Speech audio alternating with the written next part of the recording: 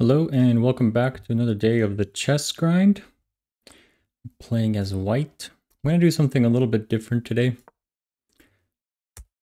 Some people in the comments have suggested trying a different opening, so I'm going to try the London system out.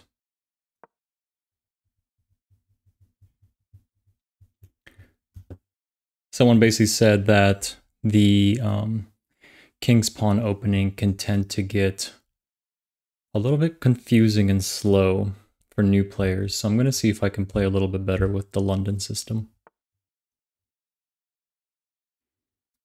Okay.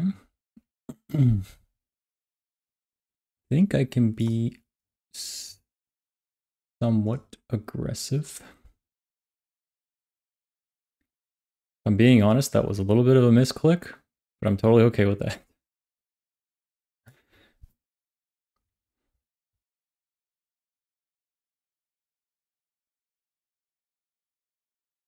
Okay.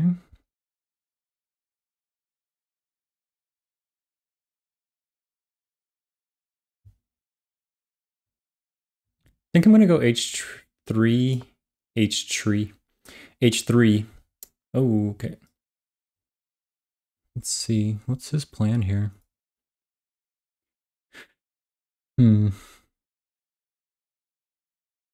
Interesting.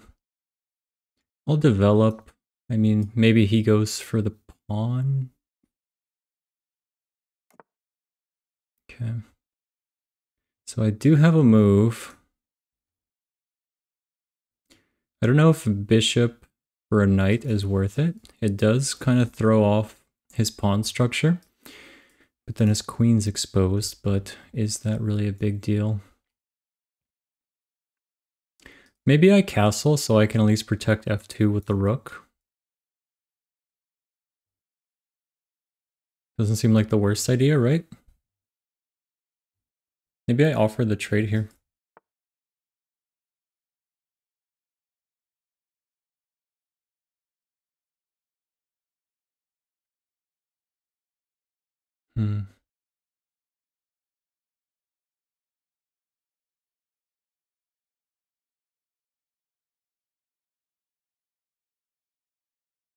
So if I take here and he puts his pawn on e4, I don't have a great move for my knight. So I think I'll just trade.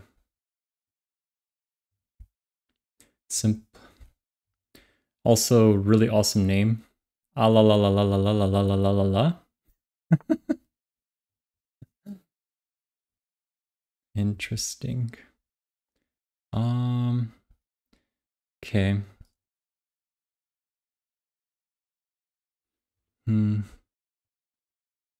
This is somewhat problematic.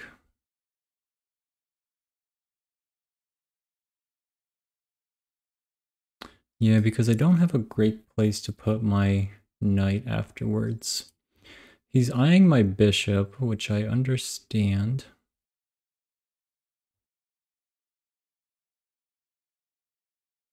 I think I just fall back here. I think falling back is the play here.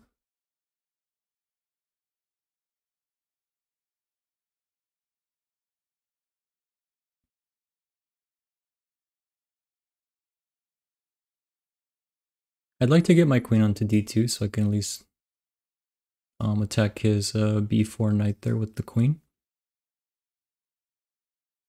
Okay. He's got eyeballs down this diagonal. Oh, and he has this bishop set up here. Okay. What's more important here?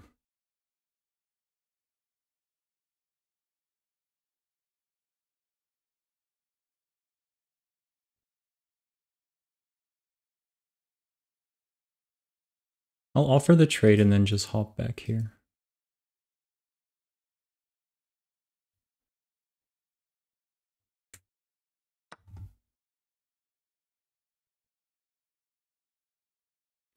I do have an attack on his queen too. And e5 is protected with 2 pieces. So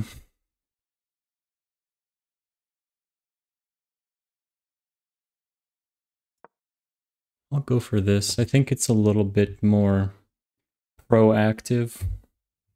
Knight e5. This will force his queen to jump around a little bit at least.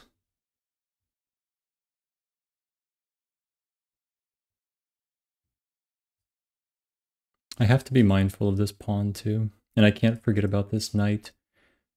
The knight is hanging at the moment, so okay, that's really interesting.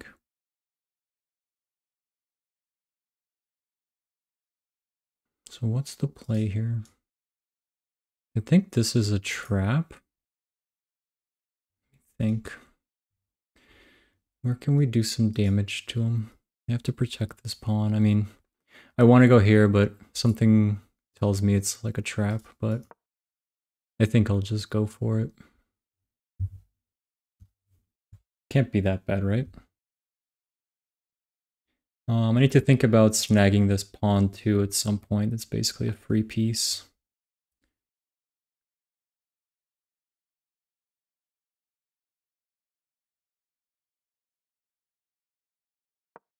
Sure, man, I'll attack your queen.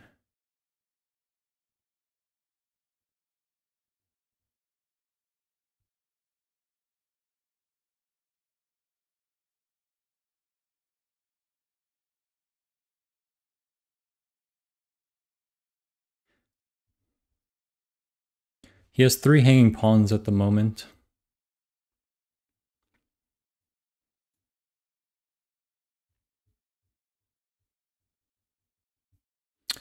Ah la la la la la la has 3 hanging pawns.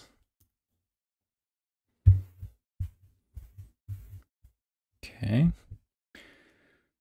It'd be cool if I could get checkmate and then discover attack that, but doesn't look like it's gonna work. Maybe I just attack something and then try to get this discovered attack going. I can attack this pawn, and then it also discovers an attack on the queen. I'm moving my knight around a lot, and I haven't done anything with the rooks in a while. And the queen's been really inactive this whole game too. But I think I'm playing okay. I'm just trying to punish his mistakes in his position. I'm trying not to get too much onto his side of the board. That was actually a comment that someone left yesterday on one of my videos, was that I have a tendency to attack the opponent's side of the board a little bit too much, whereas I should probably play a little bit slower and just try to punish the opponent's position and let them make more mistakes rather than being like hyper aggressive. Yeah. Okay, so I thought that was kind of like the best move he could do there, so it does protect. Now this pawn's protected. There is still one pawn that's unprotected here.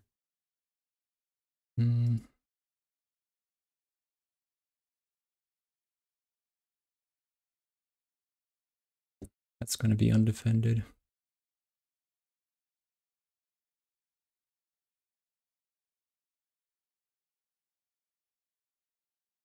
Maybe just look for an in-between move. Oh well. Really good move by him. I didn't really see that coming. Good move, good move. And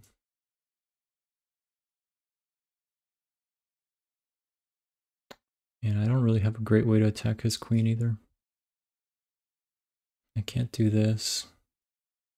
Yeah, that's a nice find from him. I wasn't expecting him to do that. I was thinking queen c6 was just to protect the pawn. Yeah, a bit of a bummer there, but what can you do? I think we just move one of these. Sadly.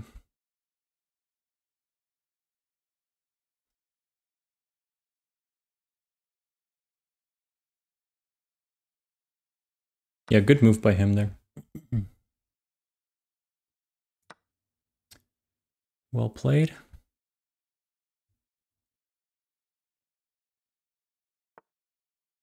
Oh my. A bit aggressive, are we?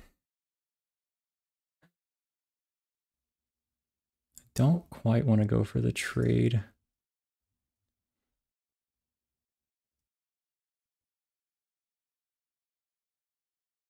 I think this is the move.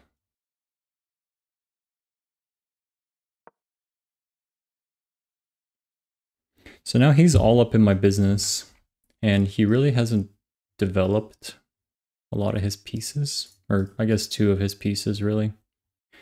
So I think we'll be able to find some way to trap his queen in here.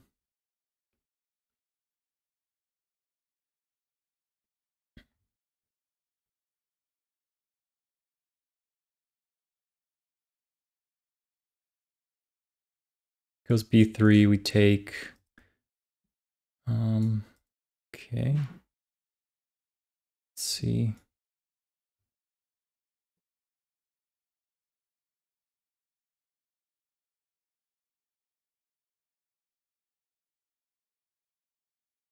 He's got a good position.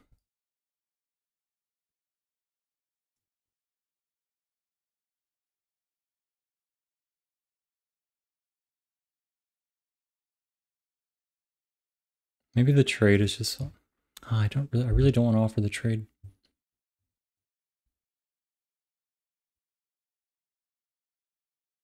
No, this is bad. That's bad. This is bad. That's bad. Hmm.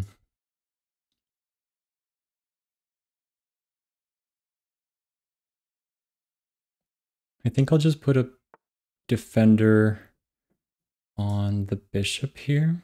What if I just push this?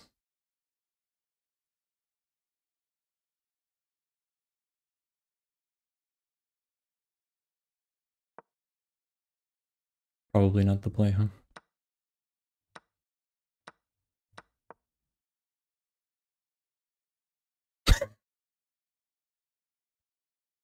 Do I learn nothing?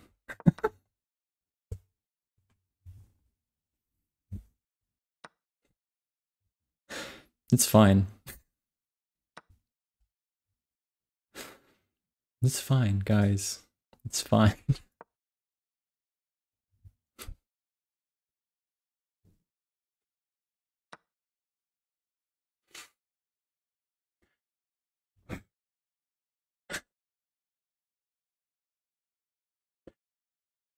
Everything is fine.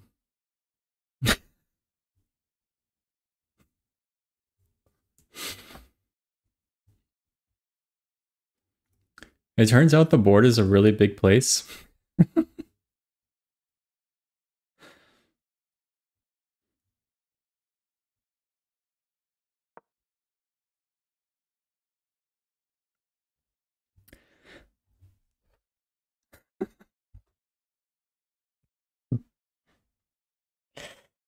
Ugh, my life. My life. Okay.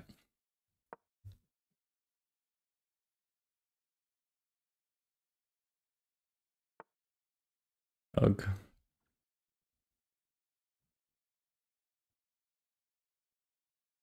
Ah.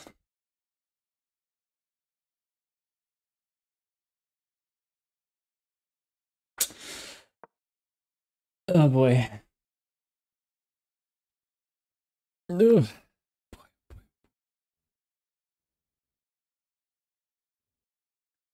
I'm utterly embarrassed. There's no winning this one, is there? Ah. There is no hope for this game.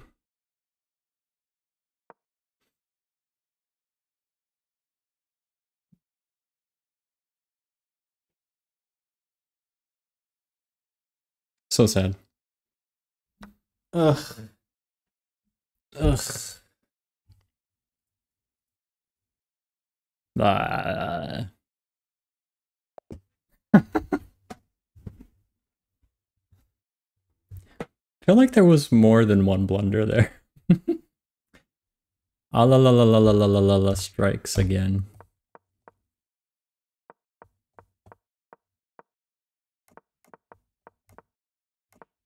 You activate your bishop by moving it from the starting square. Good, good. Okay. So taking the knight was the play there, huh? Should have went with my gut, I guess. Bishop e2 is an inaccuracy. You missed an opportunity to win a pawn. Oops. Trades.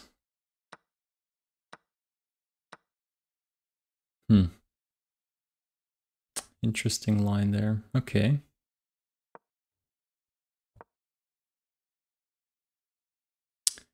Queen d7 is an inaccuracy. There were worse moves, but also something much better. I kind of figured he was setting up to go to my kingside.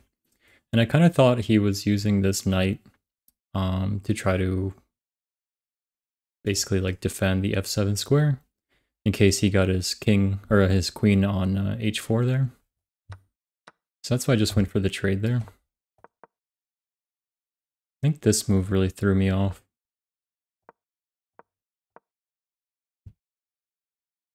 I found a way to win a pawn. Yeah. I think this was the move here, queen c6 for him, that really kind of sealed the deal. Well, obviously besides that queen blunder. But here, I was really just fixated on the queen defending knight takes e4. What I didn't realize was that he had two attackers on c2 here. So I'm not sure how I could have defended that. Because if I move the rook over, then he just takes the pawn here. So I wasn't really sure what the best play here was. Just pushing the pawn up. What does that do? Okay, so the pawn is safe. Oh, okay, I see what that does. So that prevents him from putting the knight here, since the pawn would have been up here. And c4 is defended by the knight. Interesting. I would not have seen that. And then c4 is defended by the knight and the pawn. Okay. Yeah, that's a good move. I wish I would have seen this. I kind of just failed to ignore that his queen was staring down the c-file. This is a huge blunder, really. This permits the opponent to eventually win a knight. Well, that clearly didn't happen. Okay, sure. So putting the rook here to attack his queen. Yeah, okay, that makes sense. So put the rook here, so even if he does want to capture a rook, then we have the exposed file to his queen. Interesting, okay, because there was basically nothing in front of this queen. So this would have been kind of a discovered attack on his queen if he would have jumped to e1 with his knight. Interesting. Yeah, that's a really good move there. I didn't really think about moves like that, like when he opens up his file, or he opens up a defender for his own queen, like what the attacker there is going to be.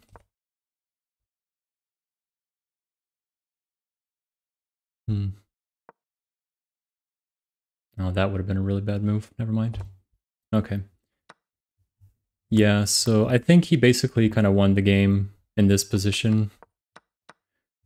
This one knight move, even though the engine says it's a blunder, I think I followed up with an even better blunder. If that makes sense. So what did I do here? So I recaptured. I felt like that was the only thing to do, but really good move by him though. And then this position just kind of fell apart. What else could I have done here?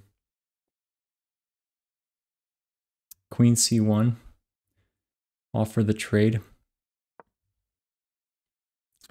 I entertained that idea, but I just felt like it was too early for a trade, and I was trying not to initiate queen trades when I was down 3 points of material.